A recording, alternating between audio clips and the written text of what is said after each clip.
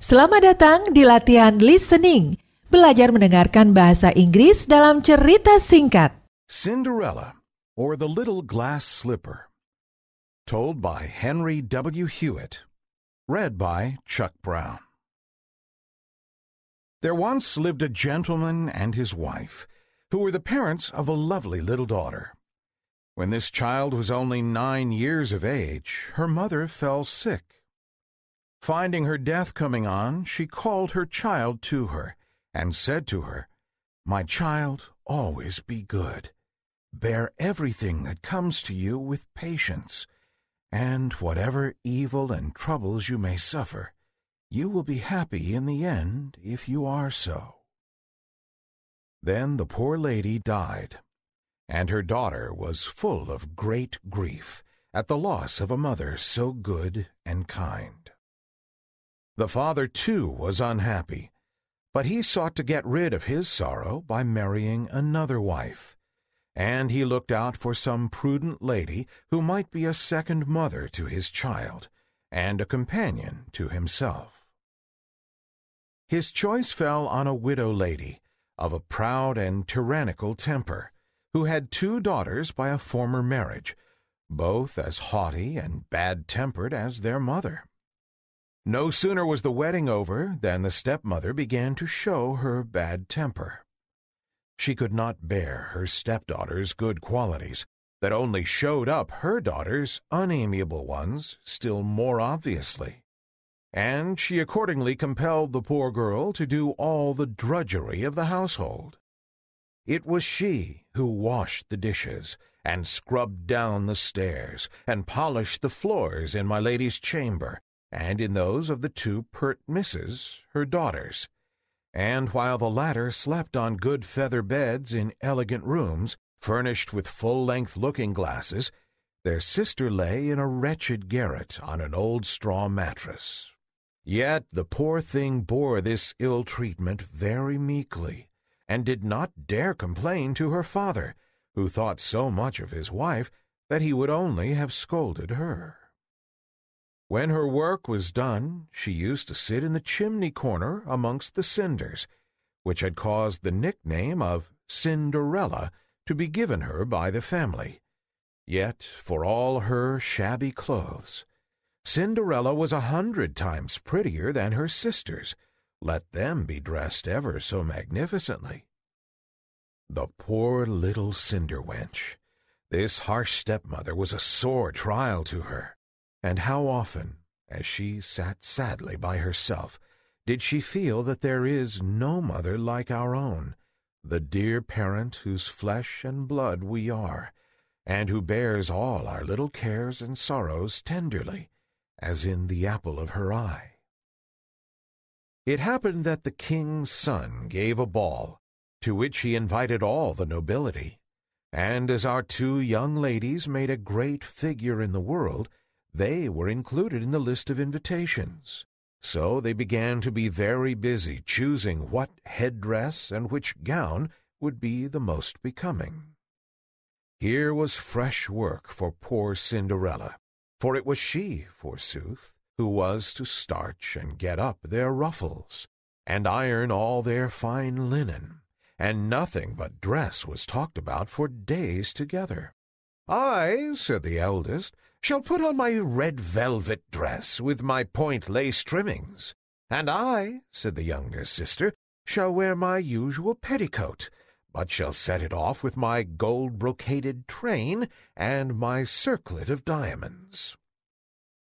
They sent for a clever tire-woman to prepare the double rows of quilling for their caps, and they purchased a quantity of fashionably cut patches. They called in Cinderella to take her advice, as she had such good taste, and Cinderella not only advised them well, but offered to dress their hair, which they were pleased to accept. While she was thus busied, the sister said to her, "And pray, Cinderella, would you like to go to the ball?" "Nay, you are mocking me," replied the poor girl. "It is not for such as I to go to balls." "True enough," rejoined they. "Folks would laugh to see a Cinderella at a court ball." These two stepsisters were very cruel to Cinderella, and ill-used her much. Ah, what sweet friends are our own born sisters! There can be no substitutes like them in the whole wide world. Any other but Cinderella would have dressed their hair awry to punish them for their impertinence, but she was so good-natured that she dressed them most becomingly. Although they disdained her, and while they would themselves make a great figure in the world, sought to degrade and lower her, see how the lovely disposition of Cinderella shines out. Although she was not allowed to go to the ball of the king's son, she not only advised them well how they could array themselves to appear to the best advantage, but she even, what greatness of heart to do that, with her own hands dresses their hair, and in the most becoming manner her delicate taste can suggest. The two sisters were so delighted that they scarcely ate a morsel for a couple of days. They spent their whole time before a looking-glass, and they would be laced so tight to make their waists as slender as possible that more than a dozen stay-laces were broken in the attempt. The long-wished-for evening came at last, and these proud misses stepped into the carriage and drove away to the palace. Cinderella looked after the coach as far as she could see, and then returned to the kitchen in tears, where for the first time she bewailed her hard and cruel degradation. She continued sobbing in the corner of the chimney, until a rapping at the kitchen door roused her, and she got up to see what had occasioned it. She found a little old beggar-woman hobbling on crutches, who besought her to give her some food. "I have only part of my own supper for you, Goody, which is no better than a dry crust. But if you like to step in and warm yourself, you can do so, and welcome." "Thank you, my dear," said the old woman in a feeble, croaking voice. She then hobbled in and took her seat by the fire. "Hey, dearie me, what are all these tears, my child?" said the old woman. And then Cinderella told the old woman all her griefs, how her sisters had gone to the ball, and how she wished to go too, but had no clothes or means to do so. "But you shall go, my darling," said the old woman, "or I am not Queen of the Fairies, or your godmother. Dry up your tears like a good goddaughter, and do as I bid you, and you shall have clothes and horses finer than anyone." Cinderella had heard her father often talk of her godmother, and tell her that she was one of those good fairies who protect children. Her spirits revived, and she wiped away her tears. The fairy took Cinderella by the hand and said, "Now, my dear, go into the garden and fetch me a pumpkin." Cinderella bounded lightly to execute her commands, and returned with one of the finest and largest pumpkins she could meet with. It was as big as a beer barrel, and Cinderella trundled it into the kitchen, wondering what her godmother would do with it. Her godmother took the pumpkin and scooped out the inside of it, leaving nothing but rind. She then struck it with her wand, and it instantly became one of the most elegant gilt carriages ever seen. She next sent Cinderella into the pantry for the mouse-trap, bidding her bring 6 little mice alive, which she would find in the trap. Cinderella hastened to the pantry, and there found the mice as the fairy had said, which she brought to the old lady, who told her to lift up the door of the trap but a little way and very gently, so that only one of the mice might go out at a time. Cinderella raised the mouse-trap door, and as the mice came out one by one, the old woman touched them with her wand, and transformed them into fine, prancing, dapple-gray carriage horses, with long manes and tails, which were tied up with light blue ribbons. "Now, my dear good child," said the fairy, "here you have a coach and horses, much handsomer than your sister's, to say the least of them. But as we have neither a postilion nor a coachman to take care of them, run quickly to the stable where the rat-trap is placed, and bring it to me." Cinderella was full of joy, and did not lose a moment, and soon returned with the trap, in which there were 2 fine large rats. These 2 were touched with the wand, and immediately the one was changed into a smart postilion, and the other into a jolly-looking coachman in full finery. Her godmother then said, "My dear Cinderella, you must go to the garden again before I can complete your equipage. When you get there, keep to the right side, and close to the wall you will see the watering pot standing. Look behind it, and there you will find 6 lizards, which you must bring to me immediately." Cinderella hastened to the garden as she was desired, and found the 6 lizards, which she put into her apron and brought to the fairy. Another touch of the wonderful wand soon converted them into 6 spruce footmen in dashing liveries, with powdered hair and pigtails, 3-cornered cocked hats, and gold-headed canes, who immediately jumped up behind the carriage as nimbly as if they had been footmen and nothing else all their lives.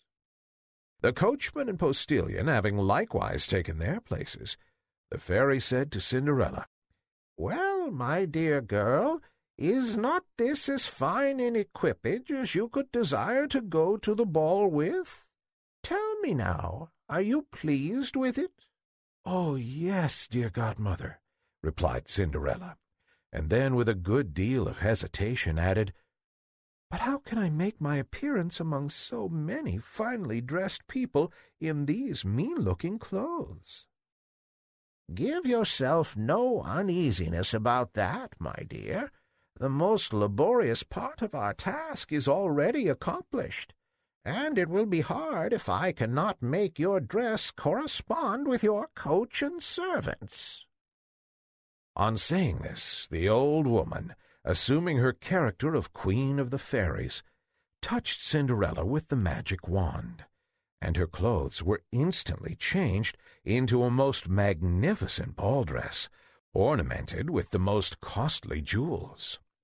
The fairy took from her pocket a beautiful pair of elastic glass slippers, which she caused Cinderella to put on, and then desired her to get into the carriage with all expedition, as the ball had already commenced. 2 footmen opened the carriage door, and assisted the now beautifully dressed Cinderella into it.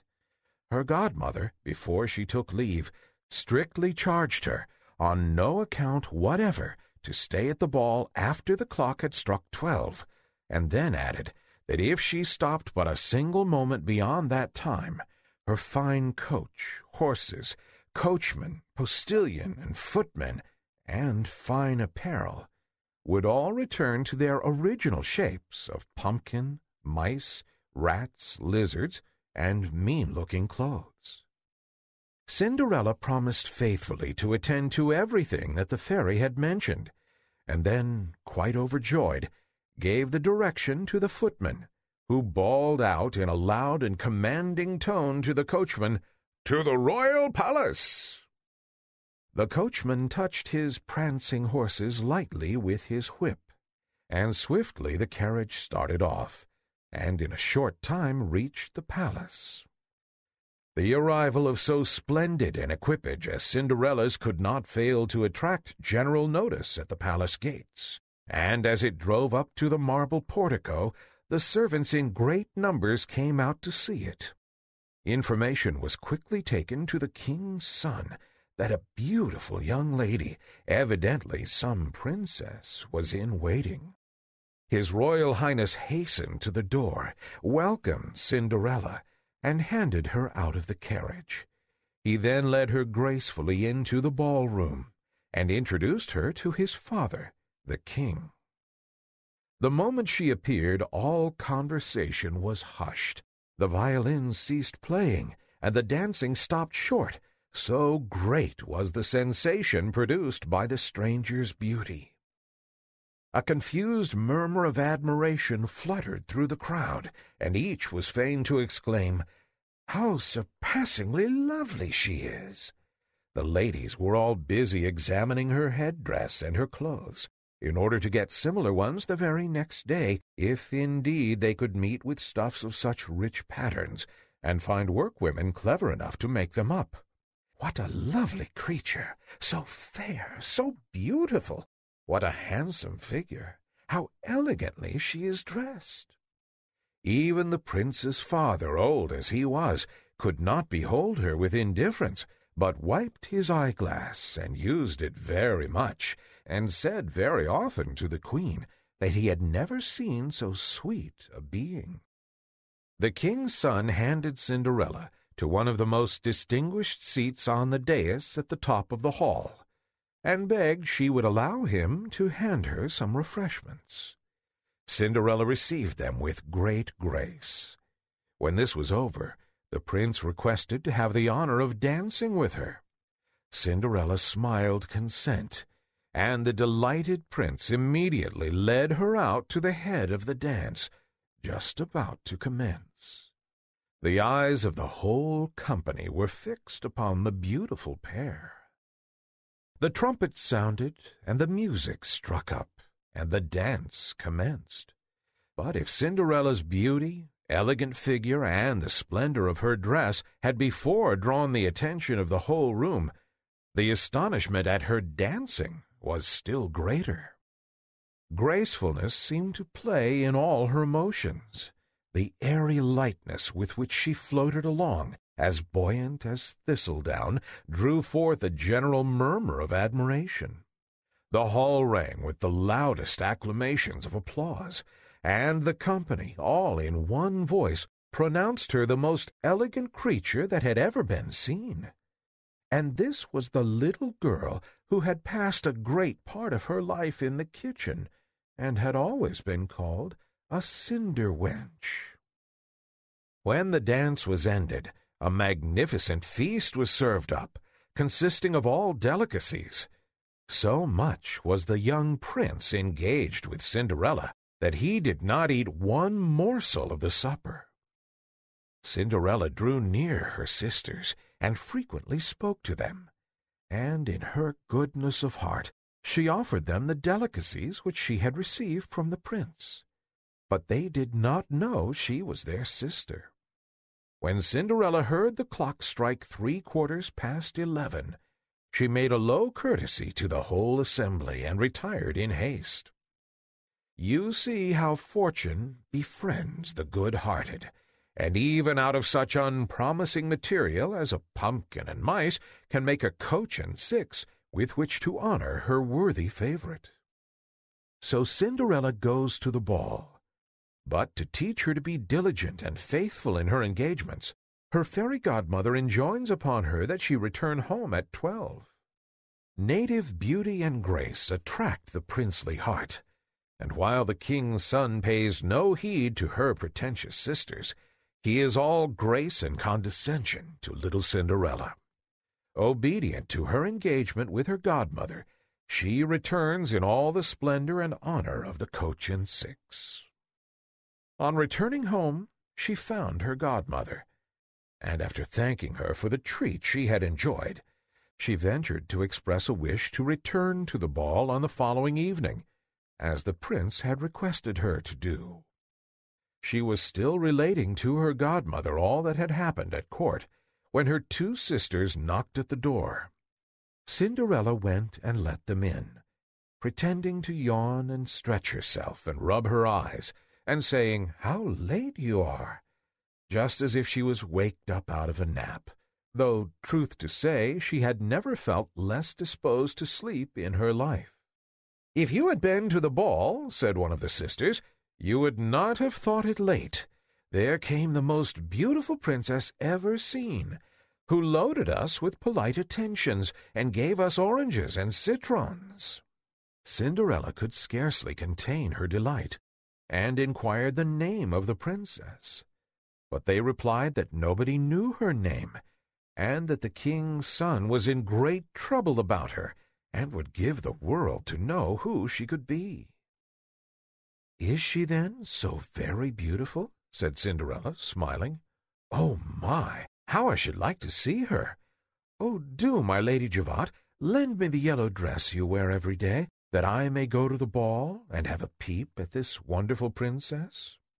"A likely story indeed," cried Javotte, tossing her head disdainfully, "that I should lend my clothes to a dirty Cinderella like you." Cinderella expected to be refused, and was not sorry for it, as she would have been puzzled what to do had her sister really lent her the dress she begged to have.